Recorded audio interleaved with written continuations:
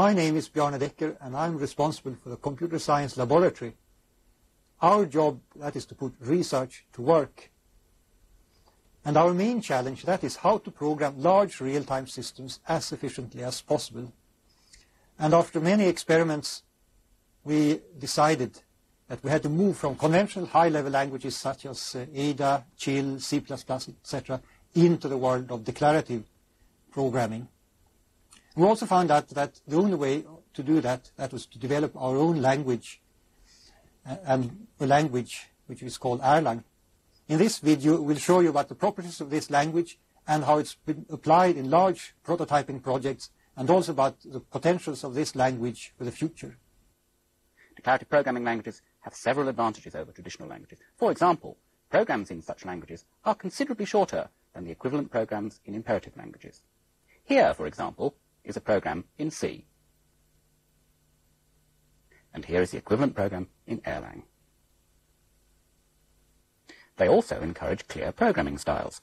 For example, an object-oriented programming style or the implementation of an abstract data type is simple in Erlang. Up to now, declarative programming languages, such as Prolog or ML, have not been used for real-time applications, so we've had to add a notion of concurrency and real-time to our language. We have also added a sophisticated error detection mechanism. This allows us to program robust real-time systems. Declarative programming languages are, of course, also symbolic, and we'll start by showing you the symbolic nature of the language in a typical telephony application. Erlang is a real-time declarative programming language. But in order to experiment with such languages, you need more than just a computer. You need a real-world application and real hardware to run it on. Let's go into our lab to see how we've done this. And this application is based on telephony. We have programmed an Ericsson MD110 PIBX, this PIBX you see here, using Erlang.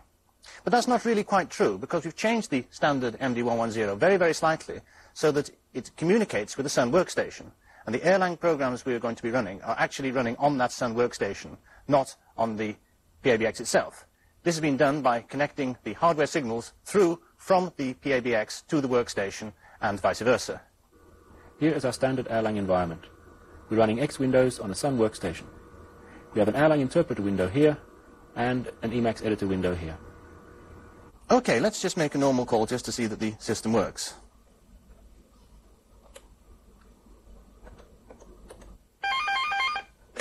Hello, Mike. Hello, Joe. System working? Seems to be. Okay, fine. Okay. Right, we're going to do that again, only this time we're going to look at some of the symbolic information that's available in the system while we're placing a call. I'm going to dial Mike again. 1, 6, 7. What we see here is a symbolic trace of the communications to and from the number analyzer. It first received the message analyze 1. It returns the result get more digit.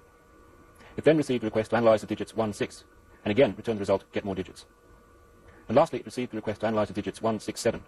It then returned port 67, which signifies the hardware address of a telephone. I'll now dial an incorrect number. 1, 6, 9. Here again we see a symbolic trace of the communications to and from the number analyzer. Again, it got the request to analyze the digit 1, and returned the result get more digits. Then it got the request to analyze the digits 1, 6, and again returned the result get more digits. Finally, it got the request to analyze the digits 1, 6, 9, but this time it returned the result invalid, as this number is invalid. Okay, we've just shown you one of the properties of the language, that it's a symbolic language, and that symbolic information is always available. And I'd like to show you another property of the language, and that is how we handle errors. And in order to show you this, I'm first going to make a perfectly normal call, as I did before, to Joe from this telephone. Hello, Joe. Hello, Mike. Okay, I'm now going to leave this call set up from this phone here, and I'm going to make another phone call to Joe on his other telephone. But we'll use this phone here.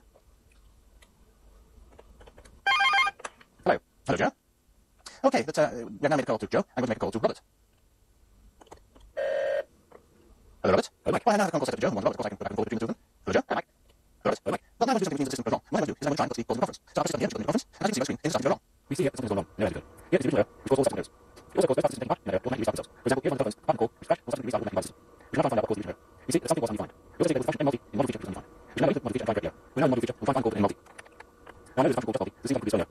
We'll find correct, save the file, load again to sequence. We're now back in the window and we'll load in the correct model feature. And restart the system to see the correct error. Let's see if we see the fixing the error. I'll do the same again. First I'm going to call Joe.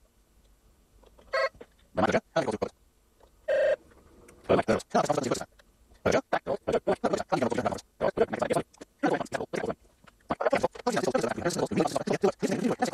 Erlang